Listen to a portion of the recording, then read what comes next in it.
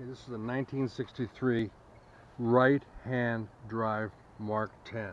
It has a 3.8 liter triple carb engine in it, which I'll show you in a moment. The wood was kind of refinished a little bit. The door cards are worn out and crap. It's sitting in our backyard right now.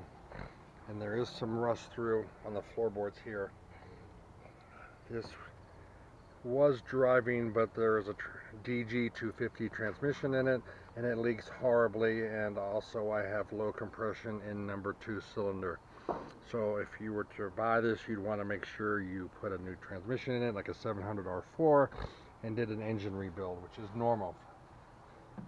And you saw the bottom seats that were in the other car. The back seats don't look too bad at all. Of course, you'll need new door cards.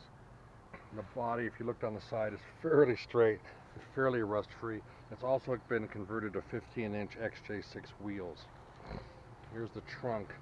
Because I was having problems with the fuel pumps in both tanks, I'll include this fuel cell with it, so that holds about 12 gallons. And then the toolbox is minimally equipped with tools, but it is in fair good shape. Okay. Going down the side of it here.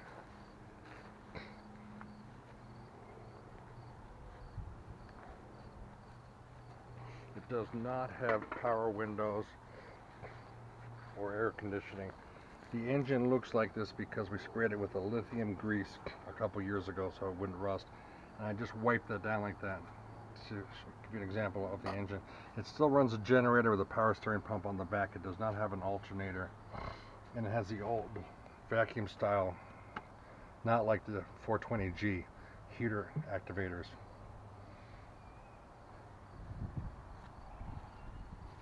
Let me pull this down and back up.